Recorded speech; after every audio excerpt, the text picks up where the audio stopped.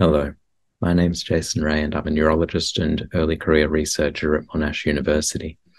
It's an honour and a privilege to have been awarded the Brain Foundation Research Grant in 2023.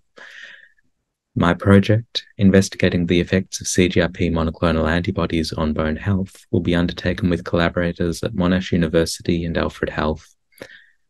CGRP monoclonal antibodies are an effective new therapy in the prevention of chronic migraine. However, we continue to need to do more research to investigate any other potential impacts of the therapy on other organ systems in order to inform their safe use, monitoring, or indeed any benefits of the medications beyond the prevention of migraine.